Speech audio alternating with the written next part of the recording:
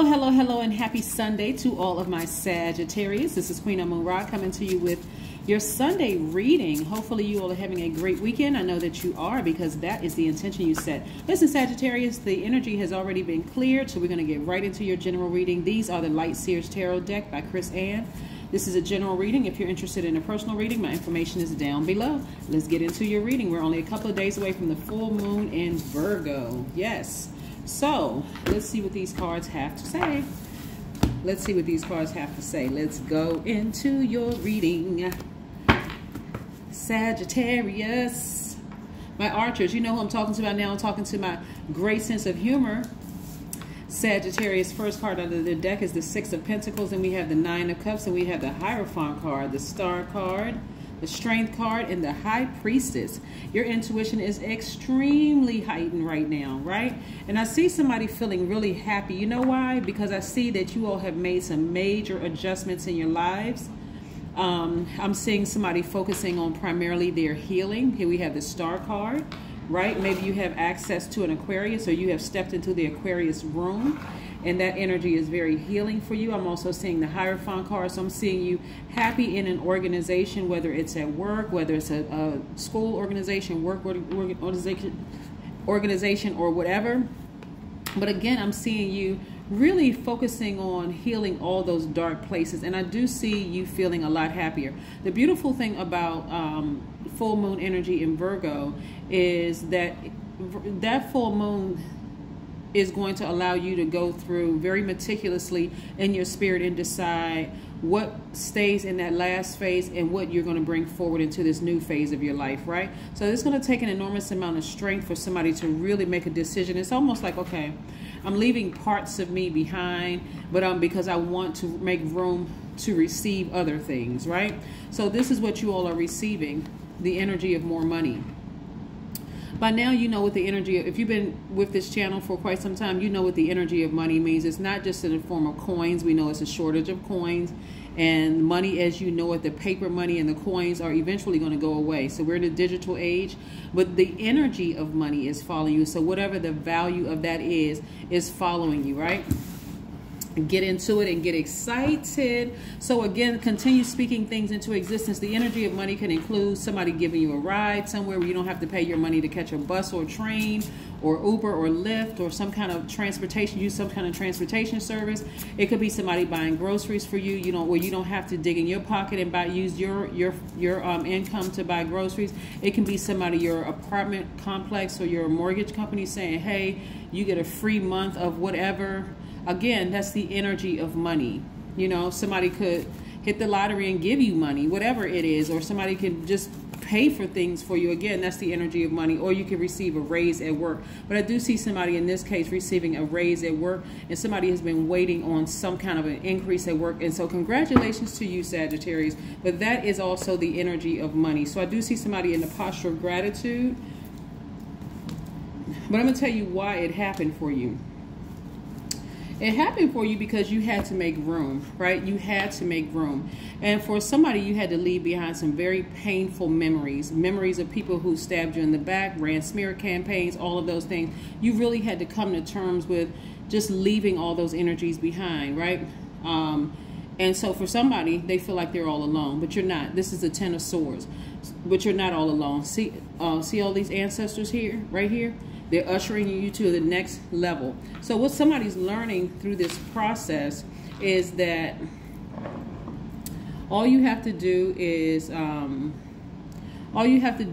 your mind realize that when I'm asking for something, I got to reevaluate my entire life and decide, what do I need to sacrifice in order to have this? So for example, if I want to raise at work, right?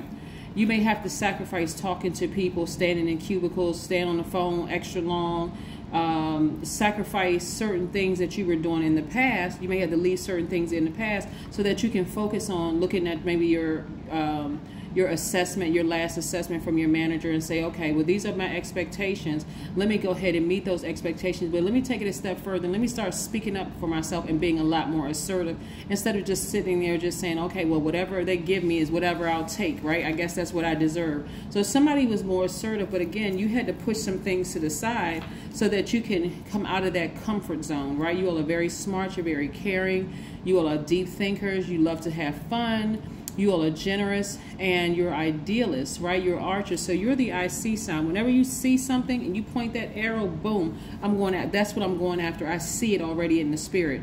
So I do see somebody expecting something greater to happen, and that's also what happens too, is that your expectations start to change. Hey, I expect to get more money. That's right. So open your mouth and say it, right? Somebody had childlike faith. Here's the Six of Cups. Somebody had childlike faith. They said, I know I can feel something big is about to happen. I can feel myself about to get a raise. And for those of you who are waiting on the raise, again, congratulations. I already see it in your cards, right? But again, it's taking childlike faith. I see somebody looking for new windows of opportunity when it comes to money. So again, and I'm seeing justice in your favor. So here's a couple of scenarios here. So one of this, if you have a court date coming up, one, congratulations. I do see you winning, and I see money coming your way. But I'm also seeing somebody could have a case against their own job, you know, where they actually win the case and you receive money, and now you're looking for a new job. So there's a lot of things, a lot of different scenarios going on here. But again, childlike faith. Leave some things behind where you were hurt, you know, by people who ran smear campaigns and did all kinds of stuff to ruin your name, ruin your character, defamation. Right? But that's what I'm seeing for you all, Sagittarius. Very, very nice. But nevertheless, the energy of money is looking for you.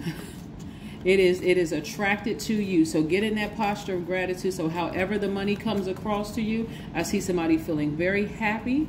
I see somebody feeling very free. I see somebody tapped into their childlike faith.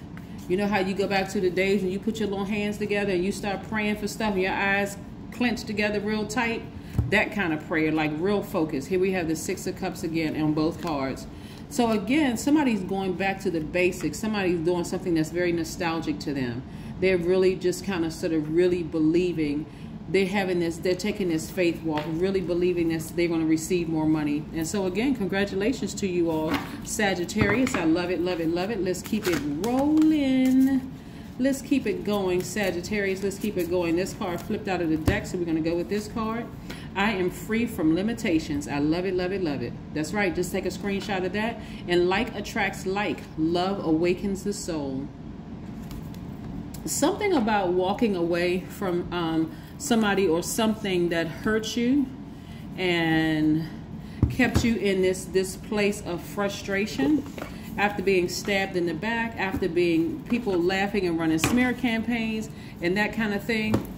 Something about keeping your head up and keeping a very positive attitude in the face of adversity. Yes, let's see what else. These cards I have to say, these are the Sacred Self-Care Oracle deck by Jill Pyle. Look for fairies. Somebody is going to be very, very happy because again, this is something that you're not really expecting. You like, you know how you kind of halfway like know something good is about to happen for you, but you're like, okay, if it happens, I'll be happy, but if it doesn't happen, I'll be okay with that too. You know, that kind of energy. So that's what I'm seeing here. That's what I'm saying here. So I need you all to at least tap into that baby faith, right? That faith with just like, I feel like something good is going to happen. Despite everything I see around me, I just feel like something good is going to happen for me. But remember, your ruling planet is Jupiter. That's the planet of expansion.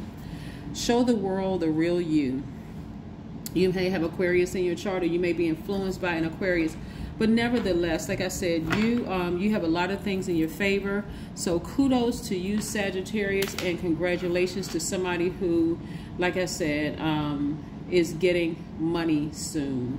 That's what I have for you. Have a great weekend. But then again, I know you will because that's the intention you set. Bye.